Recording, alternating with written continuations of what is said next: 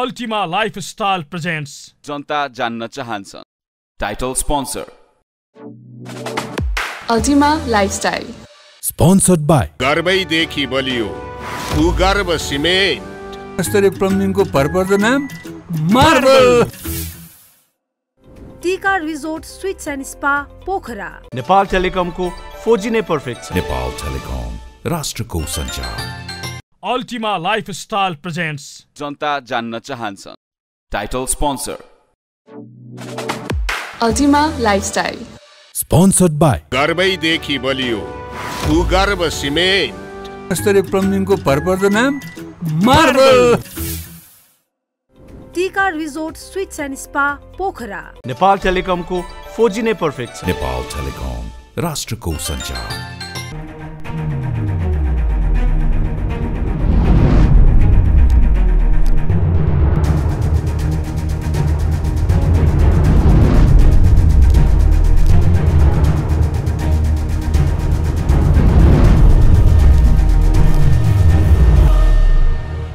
नमस्कार आज दर्शक आजको जनता जान्न चाहन्छन् कार्यक्रममा हामी ज्येष्ठ नागरिकहरूको पीडाको बारेमा धर्मगुरुहरूको खुलासा यहाँहरू दुवैलाई म कार्यक्रम स्वागत गर्न चाहन्छु।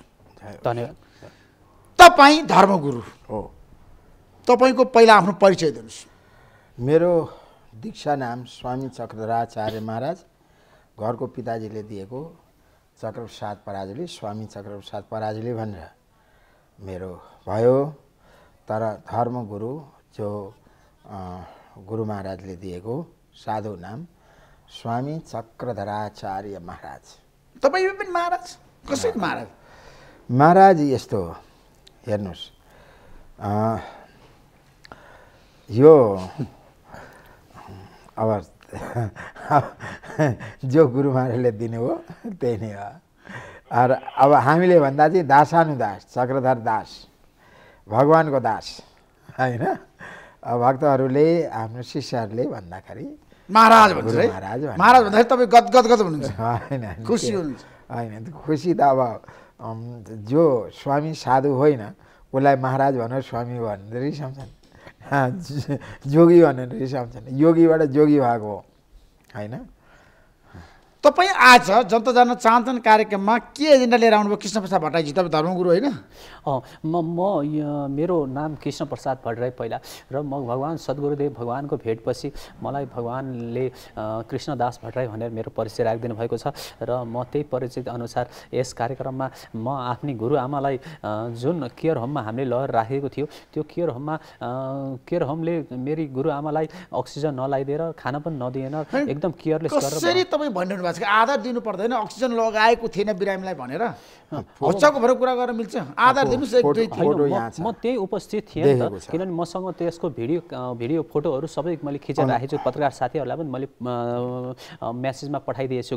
के होमले त ज्येष्ठ नागरिकको त राम्रोसँग स्याहार गर्छ, सुसार गर्छ, उनीहरूलाई राम्रोसँग खुवाउँछ, पिलाउँछ, उपचार गर्छ भन्छन् मान्छेहरू। घरभन्दा पनि सुरक्षित हुन्छ, राम्रो हुन्छ, त्यहाँ व्यवस्थापन राम्रो हुन्छ भन्छन्।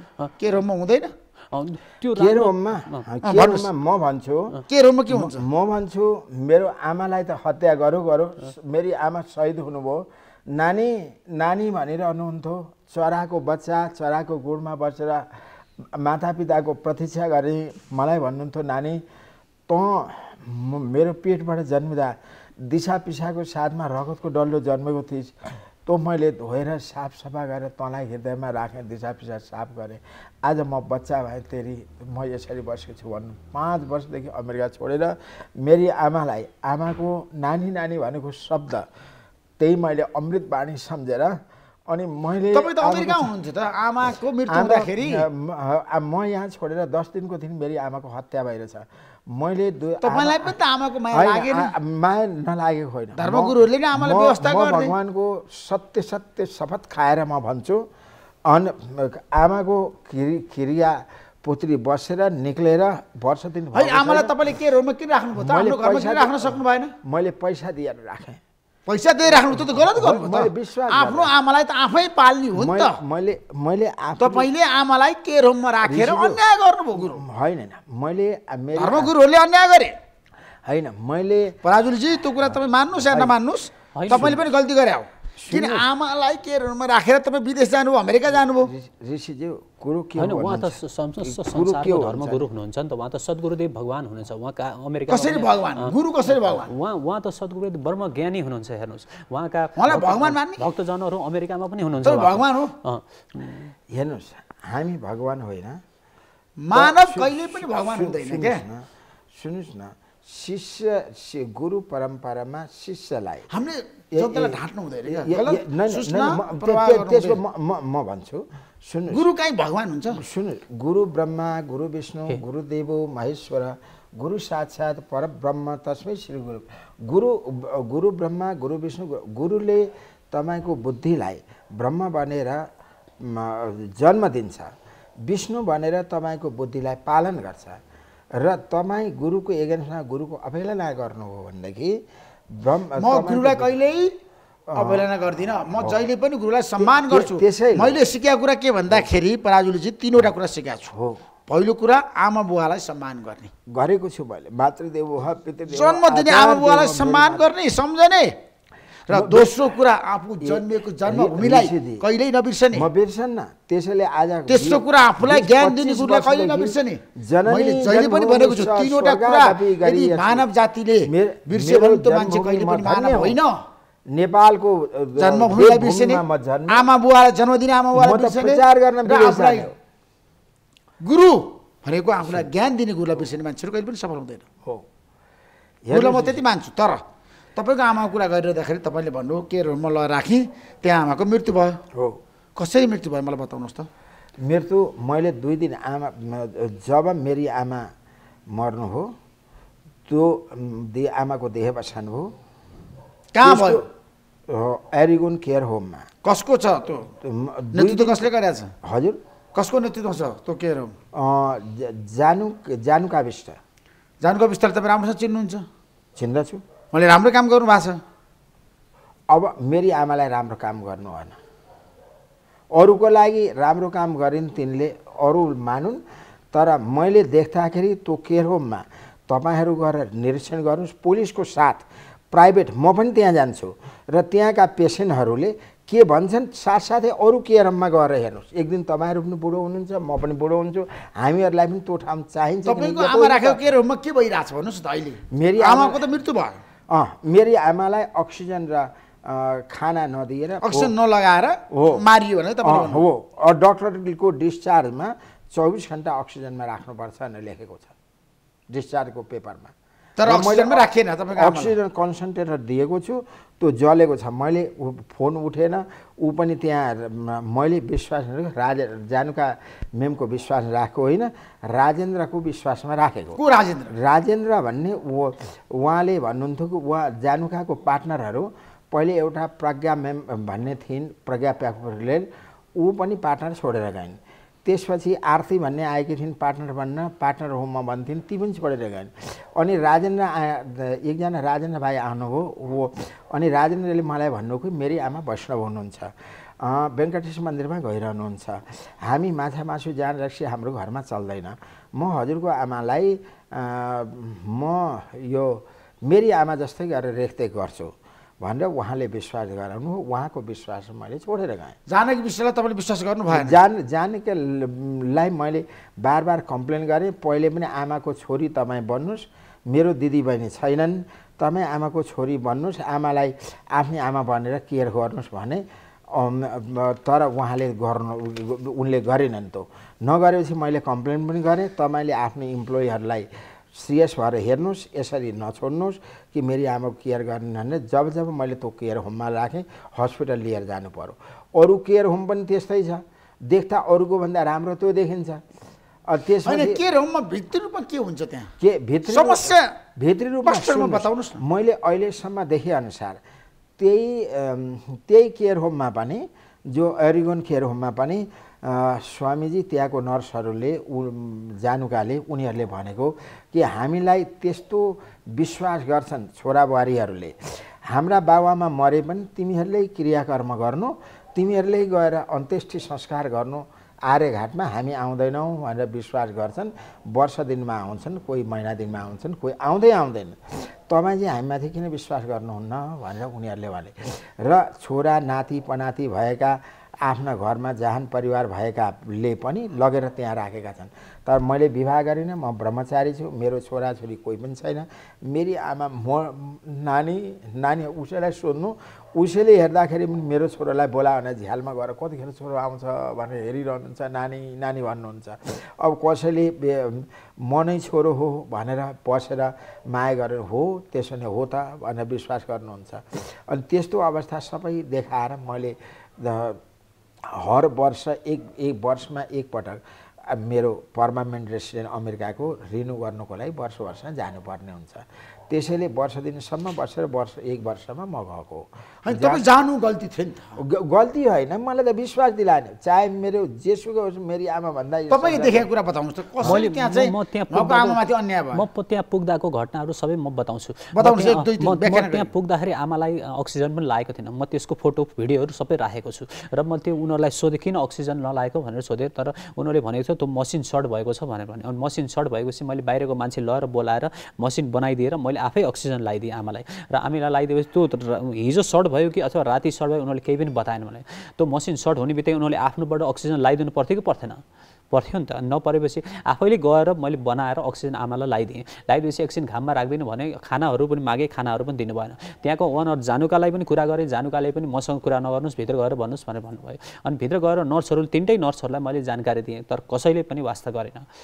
मलाई हेर्नु, मेरी आमालाई जाने बुझेर मेरी आमाको हत्या महाअपराधी म पशुपतिनाथको शपथ खाएर, मेरो धर्मको शपथ खाएर म सत्य बोल्दैछु। किनभने उसले गएको भिडियो कल गरिरहेछ, भिडियोबाट देखिरहेछु। अनि मैले त्यो राजेन्द्रलाई मैले फोन गरेँ, राजेन्द्रले त्यहाँ अर्को अक्सिजन लगाइदिनु पर्ने, म फोन गरेर के कुरा भन्छु भनेर भनेको थियो। उसले पनि दोबारा फोन गरेन। अनि म पछि क्रियापुत्री बसेको दिन म 30 गते नै छोडेर गएको भनेर भन्थेँ। 30, 31, 32, 2-3 दिन म त्यहाँ आउँदाखेरि देखिरहेको छु मैले। अनि त्यहाँ के छ भनेदेखि पहिले पनि तपाईँको माग के त? त्यहाँ मेरो माग मेरी आमालाई जसरी तिनीहरूले मारे त्यसै गरी उसलाई मृत्युदण्ड हुनुपर्छ, जेल हुनुपर्छ, ताकि अरूले कसलाई मृत्युदण्ड हुनुपर्छ? अब कानुनी रूपमा जे सजा हुनुपर्छ हुनुपर्छ। कसलाई हुनुपर्छ सजा? जसले मेरी आमालाई मारे सबैलाई हुनुपर्छ। राजेन्द्रजीलाई पनि हुनुपर्छ, जानुकालाई पनि हुनुपर्छ, स्टाफहरूलाई पनि हुनुपर्छ। तपाईँले भन्नु मृत्युदण्ड हाम्रो नेपालको संविधानले त्यो अधिकार दिएको छ? अधिकार छैन नि, जे अधिकार छ त्यो हुनुपर्छ। अधिकार छैन भनेदेखि हेर्नुहोस्, मेरो राम राज्यमा यदि कसैलाई मार्छ भनेदेखि उसले जे अपराध गरेछ त्यसैको सजा उल्टो उसलाई मिल्नुपर्छ। अरबमा गएर हेर्नुहोस्, साउदी अरबमा 0 क्राइम छ। कसैले चोरी गर्ने हात काटिदिन्छ। कसैले कसैको हत्या गर्छ नि उसको पनि हत्या हुनुपर्छ। तर मलाई उसलाई जेल हुनु पर्यो, सजा हुनु पर्यो। मेरी आमाको त हत्या गरोस्, शहीद बनायो, तर अरू बाउ आमाको हत्या नगरोस्। जो मेरी आमाको स्वरूप देख्छु, अरू वृद्ध माता पिताको पनि मेरी आमाको जो देखेर उनीहरूलाई देखेर मलाई दया लाग्छ। मेरी आमा शहीद हुनुभयो, मेरी आमा त्यसलाई सजा गरेर पनि फर्केर आउनुहुन्न, केही गरे पनि आउनुहुन्न। तर पनि अरू माता पितालाई यसले हत्या नगरोस् र यो विश्वास दिला हत्या नगरोस्। र अरू कुनै केयर होमले पनि आफ्ना जिन्दगीभर अनि केयर होममा पनि ज्येष्ठ नागरिकहरू असुरक्षित रहन्छन् है? असुरक्षित छन् छैनन् भन्ने मसँग प्रत्येक तथ्याङ्क के छ? अरू धेरै केयर मैले 5 वर्षसम्म सबै केयर होममा गएर हेरेँ। त्यो केयर होममा प्राइभेटमा गएर तपाईँहरू हेर्नुहोस्, मेरो कुरोलाई विश्वास गर्नुहोस् भनेर म भन्दिनँ। पुलिस लिएर त्यो केयर होमदेखि हर केयर होममा एक्लै त्यहाँ बसेका वृद्ध माता पिताहरूलाई सोध्नु कसरी केयर भइरहेको छ। त्यसमध्ये जो असन्तुष्ट छन् उनीहरूले आफ्नो असन्तुष्टि कारण केयर होममा पनि कोही पनि सुरक्षित छैनन्। सुरक्षित त अब जबसम्म आफूले खान बस्न उठ्न सक्छ, बाँच्छ, नबाँचे बाँच्दैन। अब हेर्नुहोस् कि भित्र दया माया त छैन। अब मेरी आमा असुरक्षित हुनुभयो, सुरक्षित हुनुहुन्न। कसैले आफूलाई सुरक्षित मानेर असुरक्षितमा पनि बस्छ भनेदेखि त। तर तपाईँको आमाको उपचार त ग्रिन सिटी अस्पतालमा पनि गराएर रहेछ नि त। लोकबहादुर टन्डनले 1 महिना गर्दा रहेछ फ्रीमा। मैले पनि लोकबहादुर टन्डनले के गर्नु हो भने त्यो बिचको कुरो म अहिले भन्न चाहन्न। लोकबहादुर टन्डनले मलाई भन्नुभयो भनेदेखि कसले लोकबहादुर टन्डनले तपाईँले भन्नु मेरी आमालाई फ्रीमा उपचार गर्नु हो त्यहाँ भनेर निःशुल्क उपचार गरेर लोकबहादुर टन्डनको लागि एक महिना म उहाँले मसँग आएर निःशुल्क सेवा गरेँ मेरी आमालाई भन्नुभयो भनेदेखि त्यसको बदला मैले के गरेँ भनेर म भन्छु। तर म यहाँ कसैको बिजत होस् या कसैको लागि होइन लोकबहादुर टन्डनले तपाईँलाई साथ दिएको रहेछ सहयोग गरिरहेछ नि। नहीं त्यो म तपाईँको आमाको उपचार त गर्दा ग्रिन सिटी अस्पतालले नै उहाँले के गर्नुभयो त्यो म यहाँ र उहाँको लागि मैले के गरेँ उहाँ सामने आएर मलाई फ्रीमा मेरी आमाको उपचार गरेँ भनेर भन्नुभयो भनेदेखि अनि त्यतिखेर त्यसको बदला मैले के गरेको थिएँ भनेर भन्छु। तर म यहाँ मिडियामा भन्न चाहन्न। तर ग्रिन सिटी अस्पतालमा तपाईँको आमाको उपचार गरे होइन त्यो कुरा मान्नु न। त्यो गरेको हो तर यहाँ ग्रिन सिटी हस्पिटलको कुरो म ल्याउन चाहन्न। म केयर होमको मात्रै गर्न चाहन्छु। म ग्रिन सिटीको हस्पिटलको कुरो लिएर म यहाँ आएको होइन। र लोकबहादुर टन्डनले मसँग भन्नुभयो कि मैले फ्रीमा आमाको उपचार गरेँ भनेर भन्नुभयो भनेदेखि त्यसको बदला मैले के गरेको थिएँ र के गरेँ भन्ने कुरो म त्यतिखेर भनौँला। कुरो बुझ्नु भने त किनभनेदेखि अहिले म त्यो भनेर भन्दैन। किनकि अब यो कुरो जो हो कि ग्रिन सिटी हस्पिटलको चेयरम्यानसँग केही द्वन्द्व होस् भने जानुकाले या अरू कसैले या कोही व्यक्तिले विरोधी व्यक्तिले तपाईँलाई भनेर कान भरिदियो र त्यो भन्नुभयो। मैले चाहिँ ग्रिन सिटी तपाईँको विरोधीहरूलाई मैले चिनेकै छैन। होइन त्यो कुरो म यहाँ ल्याउन चाहन्न। त्यसको कुरा त्यहाँको कुरा अरू कोही कुरा पनि नगरौँ। तपाईँको आमाको उपचार कुन कुन अस्पतालमा भयो मलाई बताउनुहोस्। मेरी आमाको उपचार जो कि यो हेम्स हस्पिटलमा भयो। अब त्यो जुन हस्पिटलमा भए पनि हस्पिटलसँग मेरो कोही कम्प्लेन छैन। बुझ्नु भने त जहाँ मेरी आमालाई लिएर हस्पिटलमा उपचार भयो उहाँहरूले आफ्नै आमा सम्झेर आफ्नो गुरु सम्झेर ससम्मान उपचार गरे। हस्पिटलमा सबै ठाउँमा मेरो सम्मान भयो र हस्पिटल मेरो लागि सम्मानित छन् र मेरो लागि धन्वन्तरीको मन्दिर हो हस्पिटल। तपाईले चाहिँ घटना बताउनुस् न किनभने घटना सही बताउनुस् तर जनता जान्न चाहन्छ एकदम सही घटना बताउनुस् सुन्नु न सत्य घटना बताउँछु मैले। ग्रिन सिटी हस्पिटलको कुरो तपाईले यहाँ किन ल्याउनु भयो या अरूको कुरो किन ल्याउनु म हस्पिटलको कुरो लिएर आए। तपाईको आमाको उपचार कहाँ भयो कसरी भयो भन्ने तथ्याङ्क दिनु पर्यो जनता। हस्पिटलमा जहाँ भयो सबै ठाउँमा मेरी आमाको उपचार राम्रोसँगले भयो। तपाईको कुनै पनि अस्पतालप्रति कम्प्लेन छैन? हस्पिटलप्रति मलाई कोही पनि कम्प्लेन छैन किनकि म हस्पिटलमै बसेँ। मलाई हस्पिटलमा डाक्टरहरूले चेयरम्यानले सबैले गर्न सक्ने उनीहरूको बुद्धि उसले भ्याएसम्म हामी जतिवटा सङ्ख्याको अस्पतालमा गए पनि जनताको स्वतन्त्रता भयो कि जुन अस्पतालमा गएर आफ्नो उपचार गर्न पाइएको छ हैन त्यसमा केही समस्या तर यथार्थ घण्टा म बताउँछु छैन। तर यहाँ जो हो मेरी आमालाई अन्याय हो यही केयर होम। तर अन्य केयर होममा पनि म जहाँ गएँ जो केयर होममा अब ऋषिज्यू अर्काकी आमा अर्काको बाउ दिशा पिसा डाइपर बदलिनको लागि कसलाई माया दया छ? माया दया छैन नि। त्यो त एउटा जब गरेको मजबुरीले गरेको हो। भित्रबाट आत्मीयता आउँछ। केयर होममा राखिसकेपछि त्यहाँ केयर गर्नै पर्छ। केयर त गर्नु पर्यो नि त। नत्र भने किन पैसा लिनु त? हो। तपाईँले कति पैसा बुझाउनु? मैले अरूलाई चाहिँ उनीहरूले जानुकाले भनेअनुसार 90,000 भन्दा बढी छ भनेको हो। मेरो आमाको लागि चाहिँ अब साधु हुनुहुन्छ अब उनी मासु अन्डा अरू केही खानुहुन्न मलाई भनेर 45,000 महिनाको दिएको भनेर भनेको। अब महिनाको 45,000ले मैले दिएको अग्रिम 45,000 रुपियाँ त्यहाँ भुक्तानी गरेर निक्लेको छु। तपाईँको चाहिँ के छ दृष्टिकोण? जनता जान्न चाहन्छ? म यो जान्न चाहन्छु कि त्यहाँ गएर पुलिस सहित मिडिया सबै गएर त्यहाँ गएर चाहिँ त्यसको त्यो के कसरी मार्यो कतिखेर आमा मर्नु हो किनभनेदेखि मलाई लाग्छ कि त्यही अक्सिजन नदिएपछि त्यही राति आमा जानुभयो र मरेको लास हेम्स हस्पिटलमा लगिदियो भन्ने मलाई लाग्छ। त्यो सही हो? तपाईँ के भन्नुहुन्छ? मेरो माग यही हो कि त्यहाँको केयर होमको राजेन्द्र र जानुका र त्यहाँको केयर होम सम्पूर्णलाई कारबाही होस् र मैले काठमाडौँ महानगर परिषदसँग कुरा गरेर भरतजीको सहायताले महानगर परिषदलाई लिएर आएर निरीक्षण गराएको छु र म जाँदाखेरि जे हो तथ्य मेरो गुरुआमालाई अक्सिजन नलाइदिएको, खाना नदिएको, स्याहार सुसार नगरेको, डाइपर पनि चेन्ज नगरेको, केही पनि नगरेको त्यो खण्डमा मैले सबै प्रहरीलाई बताएको छु र मैले यही कार्यक्रममा बताउन चाहन्छु। उहाँलाई अक्सिजन पनि थिएन, म जाँदाखेरि हाम्रो अक्सिजन मसिन पनि पड्काइदिएको थियो। मैले गएर मान्छे बोलाएर बनाएर रिपेयर गराएको र मैले आफै स्वयं उहाँलाई अक्सिजन लगाइदिएको र खाना माग्दा पनि उनीहरूले कसैले पनि केयरलेस गरेपछि नदिएपछि अनि पछि फेरि म अर्को दिन त्यहाँ बिहान मलाई फोन गरेर आमाले रेस्पोन्स गर्नुभएको छैन भने म जाँदाखेरि आमाको सासै थिएन, मृत्यु भइसकेको थियो। अनि हस्पिटलमा मलाई डाक्टरले भनेको उहाँको मृत्यु भइसकेको छ, यहाँ ल्याउँदा जो यहाँ हामीसँग केही जिम्मेदारी छैन भनेर भन्नुभएको थियो। मैले काठमाडौँ महानगर परिषदलाई सबै यही वितरण बताएको छु, भरतजीसँग मिलेर मैले सबै कुरा यही गरिरहेको छु। त्यही भएर हाम्रो माग यही हो, त्यो केयर होमलाई एकदम कडाभन्दा कडा दण्ड हुनुपर्छ र जानुका, राजेन्द्र र त्यहाँको सबैलाई कारबाही हुनुपर्छ भन्ने हाम्रो माग हो। त्यसो भए तपाईँ आमाको जुन मृत्युको पीडा सहिरहनु भएको छैन होइन? सहिरहेको छु। मेरो फोटो मलाई ठुलो पीडा हो, ठुलो जो पीडा मैले असह्य भयो। आमाको मृत्यु देख्नुभन्दा पहिले म आफै किन मरिनँ, मलाई त्यस्तो भयो।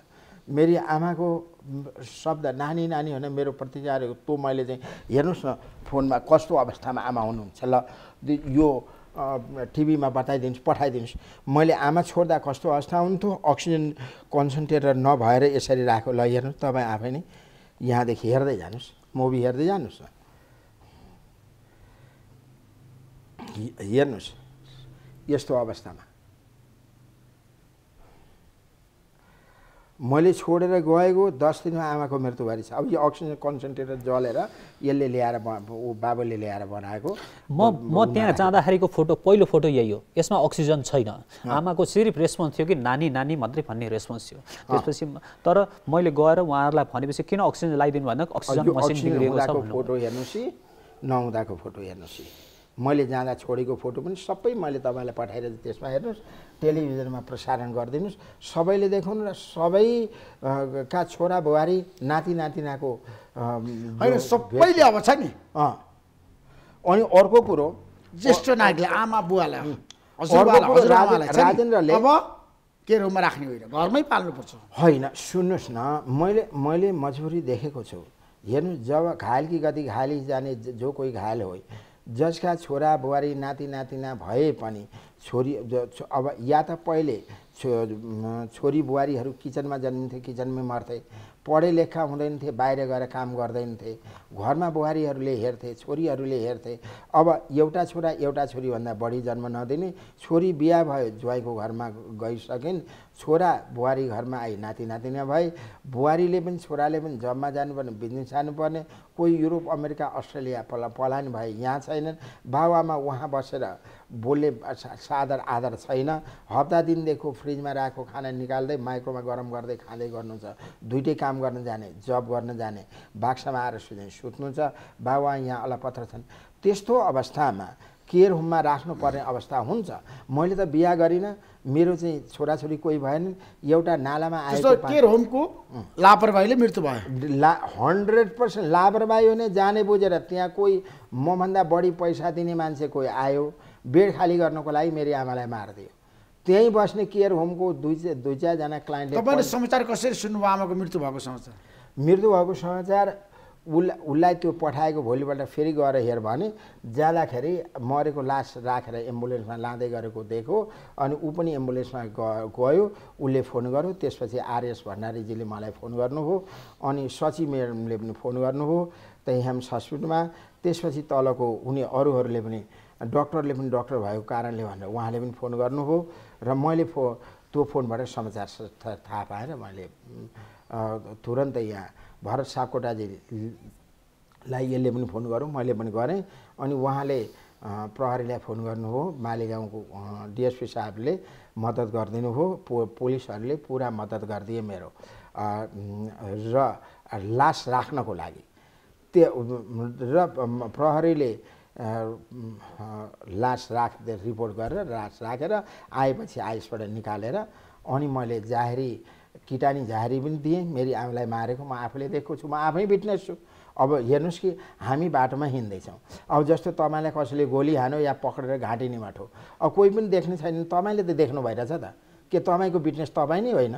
मेरी आमालाई मारेको विटनेस मैले देखिरहेको छु। अक्सिजन तपाईँले गृहमन्त्री प्रधानमन्त्री भेटेर भन्नु भएन? जब तक मैले 13 दिन आमाको क्रियाकर्म गरिनँ, मरेको लास्ट 24 घन्टाभित्र अग्नि संस्कार गर्नु भनेर भनिन्छ, 24 घन्टाभित्र। अनि